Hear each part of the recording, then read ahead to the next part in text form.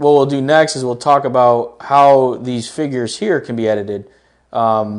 Where in this case, it's kind of, we don't have that luxury of coming in here. You can see that if we take a look at this line, it actually crosses.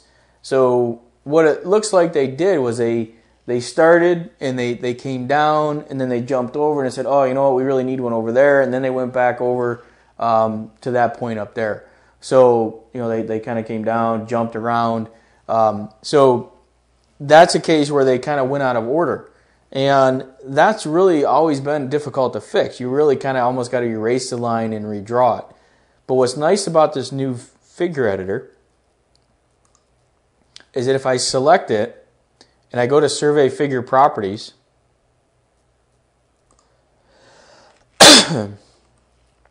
what's nice about this new figure editor is if I select that figure and I go to Survey Figure Properties and it brings up that dialog box for me, and again it's showing me the figure there, what I can do is come down to where that point is. So at 1202 I can see they went out of order.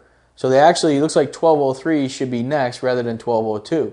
So what I can do here is I'm going to take 1203 and I'm going to use this command here, that up arrow, and I'm going to move it up so that it's in the right order. And you can see the little graphic here is actually showing me what that line should look like. Now when I go ahead and apply it and click OK, you'll see that I've corrected that line so that it's now going in the proper order.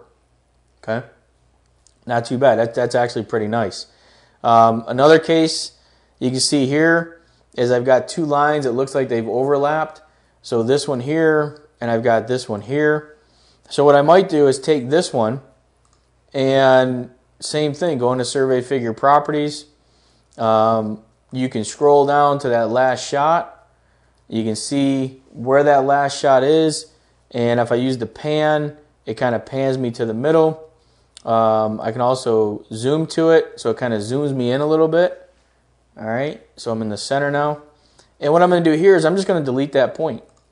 So I'm deleting that point so it goes back to the other vertice.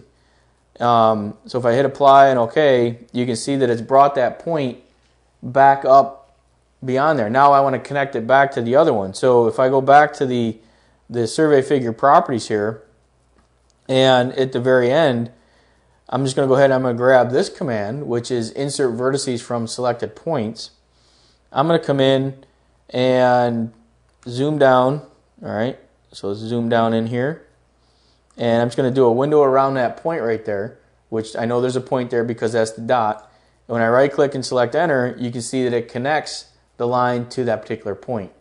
So I'm going to click OK, and now I've just connected that line. And I would repeat that process for other features in the drawing. Okay.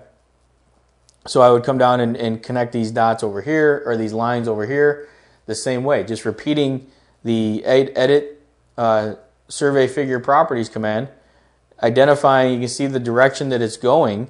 So what I would probably do in this particular instance, if you look over here, that line's starting over there. So I'm going to go to the first point, and we'll pan to it, and I'll go ahead and hit cancel, and then I'll pick maybe this line down here and see what direction that one's going in. And that one you can see is kind of going, and it looks like they, if you look down here in this corner down at the beginning, it looks like they started, went down, and then went back. So I might, again, come down here and reorder those points around so that this is going in the proper direction. And then I would go ahead and connect that point up above to that next line using these, these series of tools that are here. All right, so real simple editing, but it makes it nice and it kind of keeps these figures intact. So I would go through and edit these figures and kind of go through this process to kind of clean up and edit the figures. If you notice, we're not drawing lines, we're not placing text, we're not worrying about layers. We're using the survey data in a survey database to produce the drawing in the model that we have here so that we can create a surface here in a few minutes with our points and our figures, which then can be used in the design process. So again, it's data integrity and keeping everything intact within our survey model and our survey database.